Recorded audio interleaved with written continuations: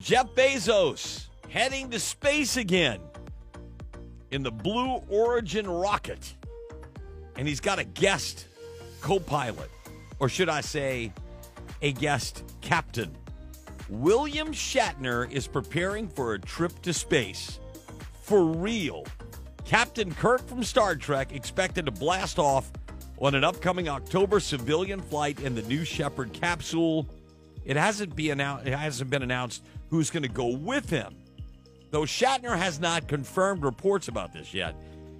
He did tell TMZ that the 15-minute October flight will be filmed for a documentary, so he hasn't really gotten in depth, but he did say we're going to film it, so obviously he's confirming that he will be going. You know, he's 90 years old.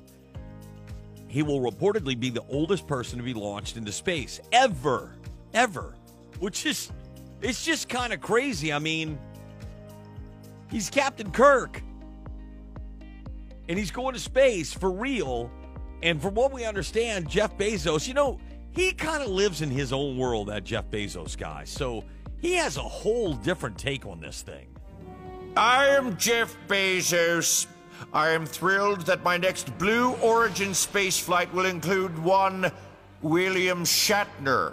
Talk about a get. As you know, Bill Shatner is best known for playing the most iconic role in the history of television.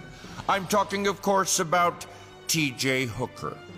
Now, normally I charge $250,000 for a ride. Oh, but not for Shatner. No, sir. He named his own price and paid just $69 one way. Priceline negotiator. Now, in fact, Shatner purchased a second ticket, and I'm hoping beyond hope he brings his sexy T.J. Hooker co-star. No, not Adrian Zemet. I'm talking about Heather Locklear.